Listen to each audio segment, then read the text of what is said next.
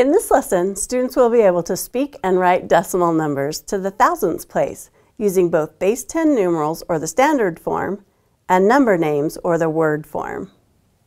Students will be able to use both base 10 numerals, which are the standard form of numbers that they have been using, such as 1,546, or the number names, which are the word form of a number, such as 1,546, written out completely in words.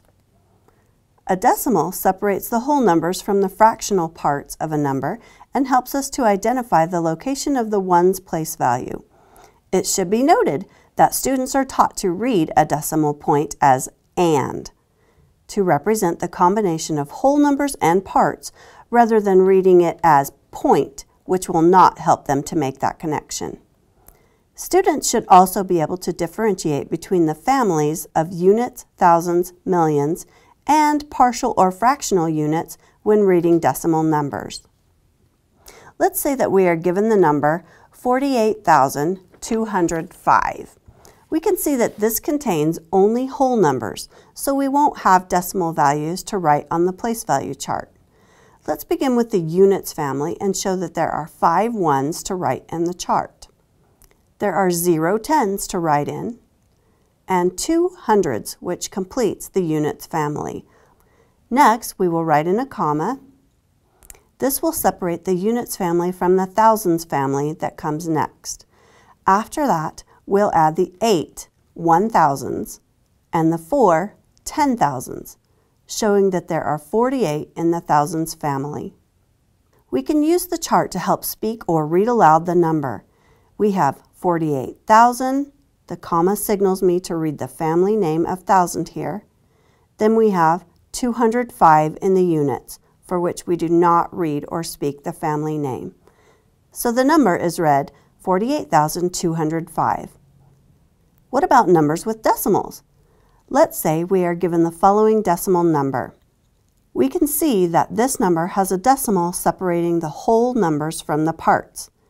The decimals do not have an official family name, but the decimal place values are labeled at the top of the place value chart as tenths, hundredths, and thousandths.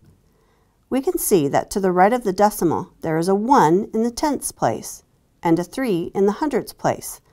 Next, there are 6 ones, 5 tens, and 0 hundreds to complete the units family.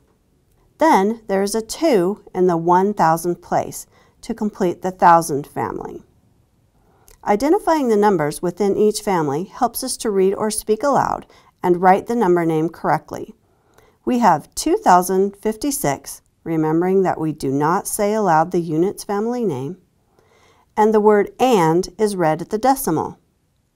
Then we read the 1/10 and 300ths as 13 hundredths, reading aloud only the final decimal place value shown.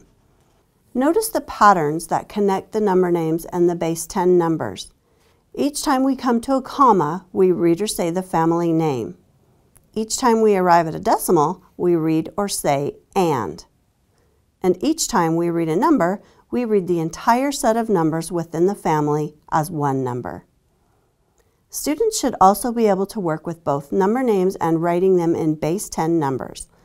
Let's say that we are given 215,064 and 4 thousandths. First, identify the family names to help us know when to write in the commas.